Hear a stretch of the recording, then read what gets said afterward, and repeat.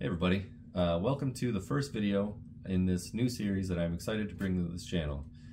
In this video I'm not actually reviewing anything, but I plan on adding a lot of content in this series. I'm very excited about it. It's something that I've been thinking about for a while now, so I'm pretty excited to start this series of videos. So as the title says, I will be measuring Amazon's most popular LED headlights and auxiliary lights and measuring them for their actual wattage or amperage and compare it to the listing. A lot of the listings claim some outrageous numbers, 100 watts per bulb or whatever it is. So I'm here to basically fact check them. So I've browsed hundreds and hundreds of listings for headlights and auxiliary lights, and I've noticed this trend where they are just claiming more and more ridiculously higher numbers that are probably not true.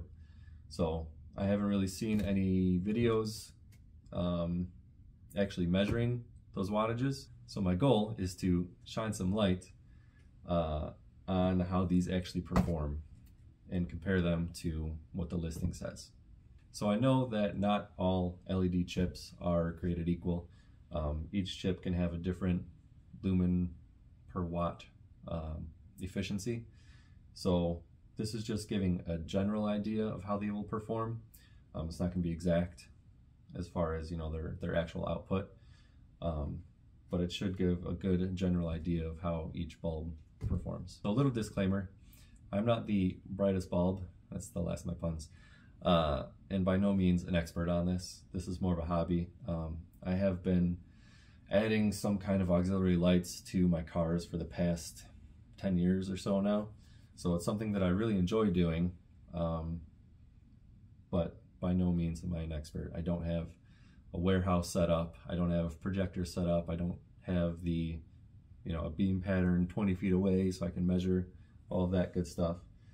So this is pretty basic, but it should give a general idea of how these will perform. I also don't have a lux meter or lumens meter to measure the actual output of these as far as brightness. So I just have this power supply here. So this power supply is what I will be using to measure the wattage or the current, the amperage. This doesn't measure wattage, so it just gives an output of amperage. And this device I'm using is a TechPower TP30SWV.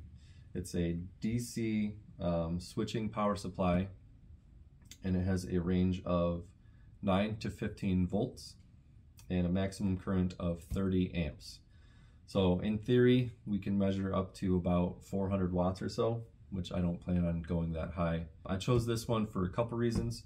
This has a direct 13.8 volt switch, which will mimic a running vehicle fairly closely. And it's nice that it has a switch for it, and I don't have to mess with the knob, so we'll get a consistent reading every time, which is super nice. The other reason is I actually work in the automotive industry, and our test lab has and uses the same exact power supply. So I know it's reliable, I know it works, and I know it's good. So that is kind of the reason why I chose this power supply. So every product I will be measuring, I will provide an AISN number, which stands for Amazon Standard Identification Number. And like I said, I'll provide that, so you just take that number and throw it into Google, and it'll just come up with the product exactly. It's a 10-digit kind of unique identification number, so it should pop up. So instead of searching, Hikari, LED, whatever, you can just use that ASIN number, and it'll come up immediately. So if this sounds like something that you're interested in, consider subscribing. And looking for future videos in this series. This will be part of a playlist. Like I said, this is the introduction, and then all the videos I do after this will be in that playlist, so you can easily find all the videos I've done in this series. So if you have any suggestions on what you would like to see measured, let's say you have an LED bulb in your car and you're kind of curious where it sits, throw it in the comments. I will try to get to it. And like I said, I will be doing the most popular ones on Amazon for the headlights and auxiliary lights. I'll be starting with the ones I already have, which I will show you in a second. Like I said, I've been modifying my vehicles for a while with lights. This is my current vehicle. It's a 2006 Lexus GX 470.